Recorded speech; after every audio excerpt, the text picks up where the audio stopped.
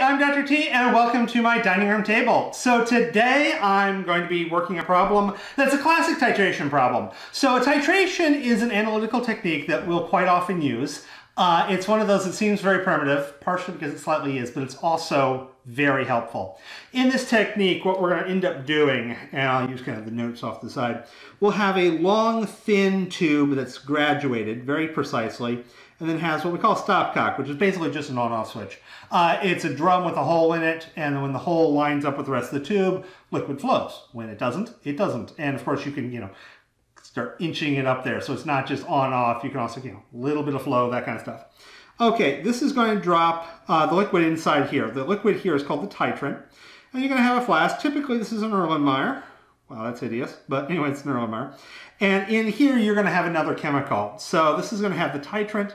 This is going to have your analyte, which is the chemical you're trying to study. And you'll know the volumes precisely. And what you're looking at is for some kind of indication that a reaction has taken place and that you're at a stoichiometric ratio, meaning that the amount of reactant from here is going to equal the amount of reactant that's in there. And thus, as long as you know one of those two, you know the other one. So in this case, what we're looking at is we're titrating to the endpoint by phenylalanine. So that's one of those kind of wordy phrases that technically have to be there. This is telling me that I'm going to the endpoint, so I'm not just slapping any old amount. When I'm in that endpoint, that's what we call that stoichiometric ratio, where the amount of titrant equals, or I should say, the amount of titrant is enough to react with all of the analyte completely with no excess in either case. That's what's meant by endpoint. And then indicated, this is how do I know it is, I'm using a chemical called phenylalanine. This is Pepto-Bismol pink. Literally, in the old days, that's why Pepto-Bismol was pink. This turns pink in alkaline solutions and is colorless in acidic solutions. It'll get a couple other colors if you make the pH really extreme, but we're not. Okay, so in this case, in here, typically you put the acid in the flask. It's easier to see the phenylalanine if you do that. So we have 25.00 milliliters sulfuric acid, which is H2SO4. It doesn't say concentration, so odds are that's what we want to find out. Okay. And then we are titrating this with 39.58 milliliters of 0.123 molar, what do we got? NaOH. Very popular. You put the base on top, and then the base reacts with the acid. Okay, so what is the concentration of sulfuric acid? Okay, so yeah, that is what we're looking for. What we want to do is we want to set up and we got to get to moles, and we're going to need a chemical equation. So let's do a chemical equation. It's going to be a neutralization reaction, H2SO4, that's an O, plus NaOH yields Na2SO4, that's my salt, and then a water because we've got areneous acids and bases. That's an H. Okay, balancing. I've got two H's, that looks good. One sodium, two sodium, no.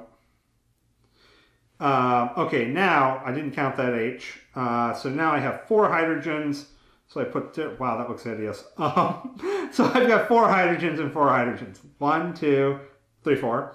A sulfate, and when you're balancing, you can just balance polyatomic ions as a whole. You don't have to balance them individually. So yeah, that looks good. Oh yeah, 1 oxygen that's not part of sulfate. Sorry, 2 of them. 2 times 1 is 2, and then 2 times 1 is 2. Okay, wow, that is not a hydrogen I'd like. Okay, so there's my balanced chemical equation, and I'm going to need these 2 guys, the invisible 1 and the 2 over here. So this is going to be good old dimensional analysis, so I'm going to grab my straight edge. And I'm going to start out with what I know, and I know this guy. So I know that this is 0.03958 liters NaOH aqueous.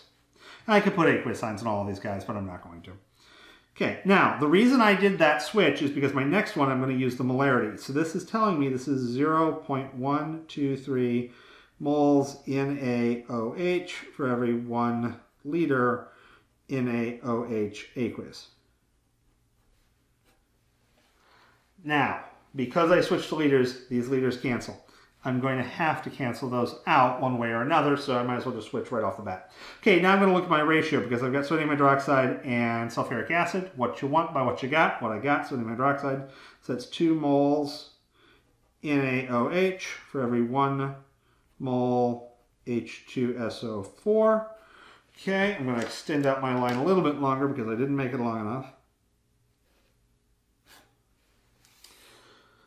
And now, moles NaOH have canceled, liters of NaOH aqueous have canceled. So next up, what I want is moles per liter, but you'll notice there's a distinct lack of liters coming out because that would be my concentration. Technically, I could use any unit. Once again, I left this vague. Molarity is going to be the easiest one to do. Okay, so I'm going to draw a box. I'm just going to leave this blank, or I could put the number 1 up here. No units. Nothing's going here because I'm adding a fact. And it's going to be just like this guy, except for the fact it's going in the denominator. It's not going in the front. But mathematically, it's going to be the same. So in this case, I know that this is 0.02500 liters of H2SO4 aqueous. So now, that doesn't cancel with anything because I'm adding a fact. And then what I get will be moles over liters, and that's exactly what I want. So I grab this guy. I take 0.03958. I divide that. No, I don't divide that. I multiply that by 0.123. I divide that by 2. I divide that by 0.025. And that gives me, I'm kind of out of room there, so I'm going to go down here.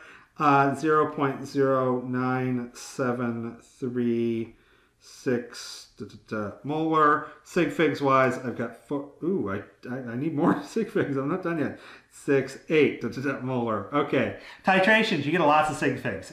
This is one where if you're doing these in a lab and you don't do the estimated digit, that guy's always the estimated digit. I always take off points.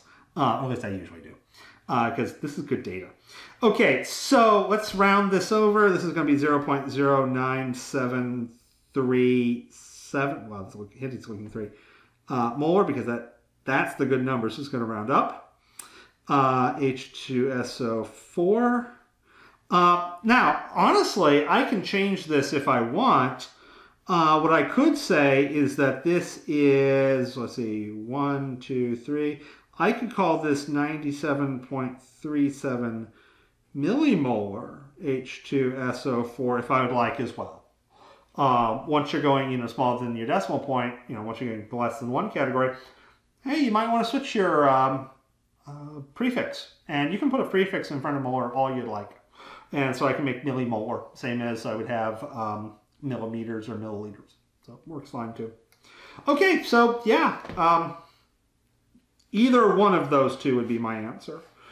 This is completely superfluous. You do not need to do that, but it does make it look nice.